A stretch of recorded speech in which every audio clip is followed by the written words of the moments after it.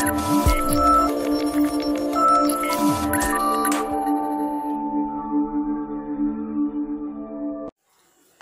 friends, welcome back to our channel. So in the previous session we have discussed about the various built-in functions or built-in methods in list, and now let us have a look on built-in functions in math module. That means predefined mathematical functions available in Python.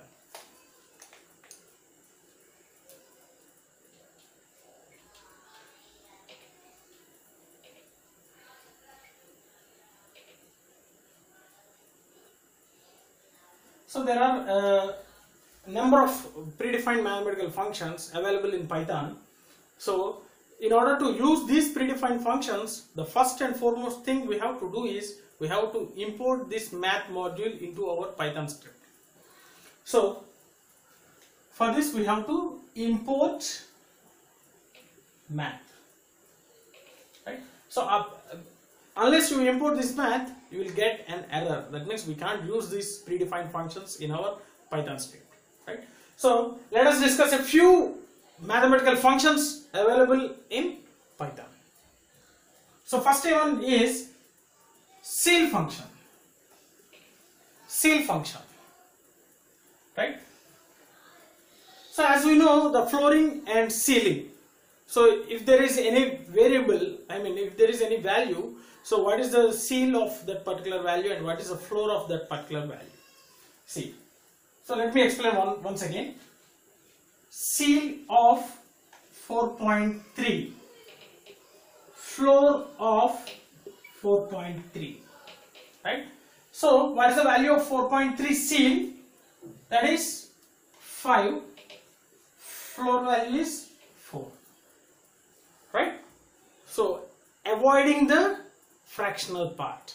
So how to avoid this fractional part? So ceiling, CEIL function means, just remember ceiling will be on upside. So the upper number we have to get the result, right? Floor means flooring, which will be at the down. So the lowest number we have to consider. The upper number we have to consider, the lower number we have to consider. So it will return 5 if you apply CEIL function for 4.3, and you will get a 4 if you apply floor function for 4.3. So first one is CEIL X. So that means we will get the upper value. So avoiding the fractional part, just give the upper value. So in order to implement this CEIL function, first of all we have to import math, and then we have to write math.CEIL of X. So simply writing CEIL of X will not work, right? So you have to include the package name, math.CEIL of X. So if X is equal to 4.3, this will return 5 as a result, right? Next, similarly, floor function, floor of X. Similarly for this function also, so all the predefined mathematical functions should use this math package. And before that we have to import this math package in our Python script. So floor function, for implementing this we have to write math.floor of X. So if X is equal to 4.3, we will get 4 as a result because of floor. That means we have to consider the lower value by eliminating the fractional part, right? Next, FMOD X comma Y. So this will give the mod operation and get the remainder after X by Y, after performing X by Y, X divided by Y, and the remainder will be taken as a result. So for example,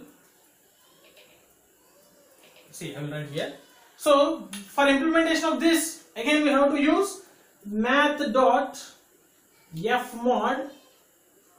X comma Y. Let us take X comma Y as some 10 comma 3. 10 comma 3. So what will be the answer now? Let us check. So it will return the remainder after performing s divided by y. So 10 divided by 3, what is the remainder? 1 will be the remainder. So 3 3s are 9. So 1 will be the remainder. So 1 will be the answer. And see here, x mod y is equal to x when x is less than y. So this is very important. And x mod y is equal to remainder of x divided by y when x is greater than y. So this is also very important. These two, in order to get the value, get the result. So this is the thing.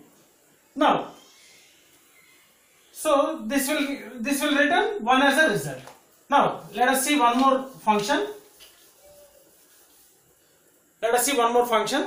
So that is exponent of x. So this will return e power x, exponential value, right? So in order to implement this, we have to write a math dot exponent of x, right? Then next, similar to this one, we had a factorial also, right? Factorial of x. So we need not write any code for finding the factorial. Just by implementing this built-in function, we can get the factorial of given number, right? So if you want to get the 5 factorial, simply we can write math dot factorial of 5. It will return directly the result of 5 factorial, which is 120, right? Next, similarly, square root, SQRT of x. So directly we can get this SQRT. So similar to in our C language, see in C language also we had this function SQRT. So there also in order to implement this, we have to include the math.h header file. Similarly here we have to import math package. So if we want to use this SQRT, we have to represent as math.sqrt of 4, which will give 2. So square root of 4, which will return 2. Right? Next, power function. Power of x comma y. So it will give x power y. It will return x power y, the result of x power y. So math dot power of x comma y. That means let us take 2, let us take 4. So this will return the result as 2 power 4. That means 16. Right? So this power function. Okay. So these are the few built-in mathematical functions available in our Python programming. Hope you understood these simple mathematical functions, right? So apart from this, we are also having some mathematical constants. So we are having 2 mathematical constants in our Python programming.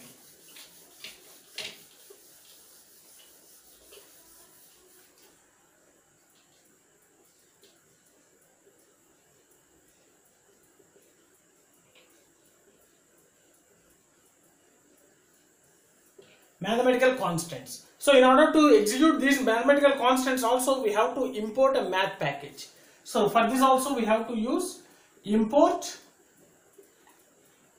math. So 2 mathematical constants, that is pi, another one is exponent. So in order to get this pi, we have to use math.pi. Automatically it will give the value of pi. And in order to use this exponent in the expressions, we have to use math.e. Automatically we can get the exponent value of exponent constant, right? So which is, right, these are the constants. Simply math.pi and math.e. E. So these constants can be directly used in our expressions while you in Python programming. So hope you understood. Only two constants, that is pi and E exponent. So whatever it may be, if it is a mathematical function or a constant, we are supposed to use this import math. And while implementing this, we have to use this math as a suffix to that particular function or a constant. Right? So hope you understood this one.